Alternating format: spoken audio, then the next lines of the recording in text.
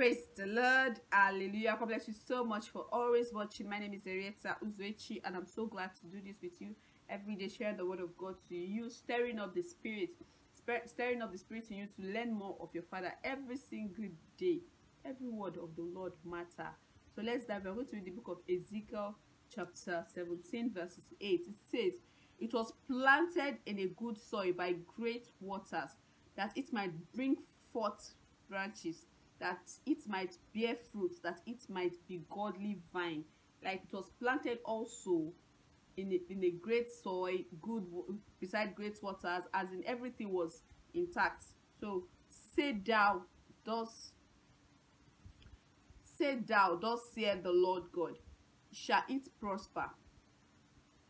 Shall it prosper? You know what this is like? The Bible verse that says that they that build the house build in vain if the Lord has not built the house. You might think with your own particular knowledge and everything you know, you have done everything you could do. You wake up, you go to work, you do business deal and everything, but yet our Father is asking, shall it prosper?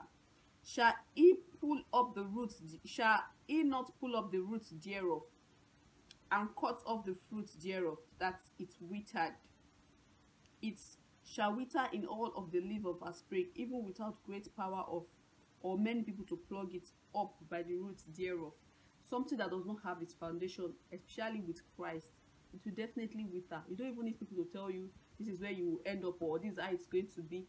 Definitely, once your foundation is not right with Christ, whatever you're doing on top, when the wind comes to just blow it, or when circumstances come to steal the word away from your heart, and before you know it, still just start, the fruits that you are bearing just start dying from the roots. That's why we just need this God all the time. He said, abide with me, and you will be able to bear fruit. He is the vine. Hallelujah. It says, yea, behold, being planted, shall it prosper? Shall it not utterly wither? When the east wind toucheth it, it shall wither in the furrow where it grew. Hallelujah. It's no point starting something without Christ. So, because you know the end hereof will not be good. So if you're starting anything, be it your marriage, be it your career, be it your business, let God be the foundation of it, so that it will bear fruit for everlasting, for generations to come, because our God will be with you. God bless you so much. Share, subscribe, let the word of God go out there through you every single day. What you should know is that everything I am doing, my life, everything I live, I breathe, and have my being in Him. So everything we do should all circle around this God. God should be the center of it all. God bless you so much.